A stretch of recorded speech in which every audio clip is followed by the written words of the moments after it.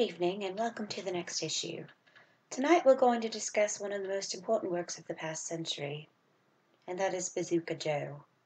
Now, Bazooka Joe has been discontinued along with many of our hopes and dreams. Tonight I'd like to take a look at 5 issues of this. Alright, so in this first comic we got Bazooka Joe. He's comforting his friend Mort. He says, "What's wrong, Mort?" And "Last night I dreamed I was eating a giant marshmallow," Mort says, and Bazooka Joe says so, and Mort says, "So when I woke up this morning, my pillow was gone." Now, this is a normalizing pica, which is a very, very strange disorder in which people eat things they are not supposed to eat.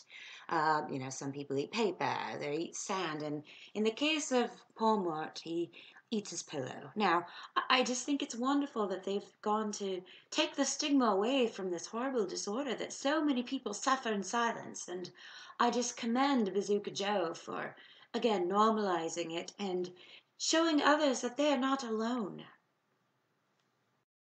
Now, this is a high quality issue for several reasons. First of all, it includes Batman, and that automatically legitimizes it. It apparently has a Cinderway for Batarang as well, which teaches children self-defense. So again, this one is geared to the younger audience. "Hey Joe, I think we're going to have a history quiz today," says a little bald-headed kid. And gosh, I forgot to do my history homework last night. And many, many young people are in this situation. Batman appears, as he does. "Joe, in what battle did General Wolfe say I die happy?" And Joe, to his great astonishment, knows the answer, and he says it is his last. Now, this shows that superheroes can also help students with school. And it shows that they are building the future of America because they are appearing when they could be committing acts of violence. Instead, they are appearing and helping these children who are simply trying to learn. So this third issue we're going to take a look at is about self-reflection and really self-actualization. We've got the man that says, "I can go steady with any girl I please," and he's covered his mouth in a turtleneck, which symbolizes his insecurity, despite what he says on the surface. And Joe says, "Why don't you then?" And the man in the turtleneck says, "I don't please anybody." Now, on the surface, this one seems very sad, but the reality is the red turtleneck man is very, very self-actualized at a very young age.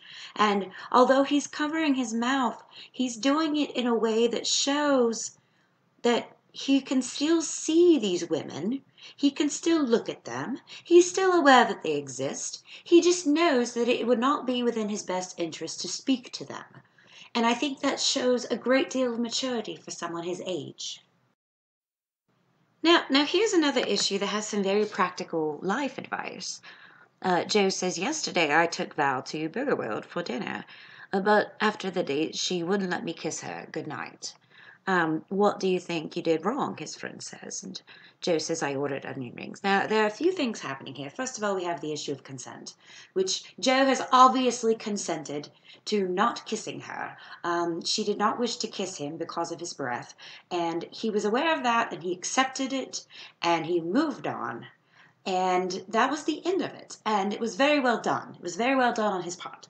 It also shows that you must choose your food very carefully. Like, when you're going on a date, you must be aware of your teeth. You must bring a toothbrush. You must slip into the restroom and give it a little scrub.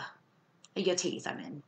So this works on two ways. This works in two ways. It shows just in the 4 tiny frames. It gives 2 very practical pieces of life advice. One more issue.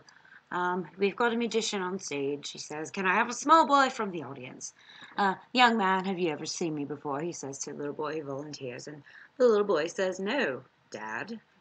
And on the surface, it seems like a nice little mix-up, just for fun and for giggles. But if you take a look, there's a little hidden message. If you look down below the final panel, things are not always what they seem. Look beneath the surface. I find myself riveted by the plight of the little boy who bravely went to this magic show, not knowing if he'd be called on to volunteer, but just knowing in his heart of hearts that his father would be there. Even though he's become a vagrant, a gypsy, a trickster, he's still his father, and he knows that deep down somewhere, he still loves his son. Thank you so much for joining me this evening as I revisit this brilliant, brilliant series.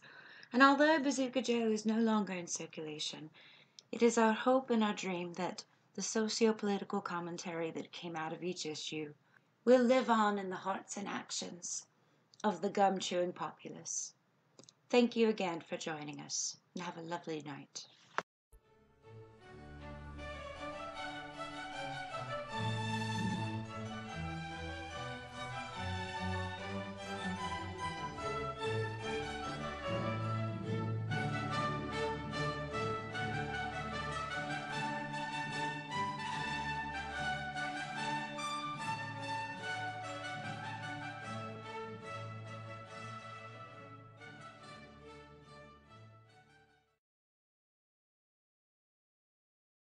That's why I buy Bazooka Joe gum.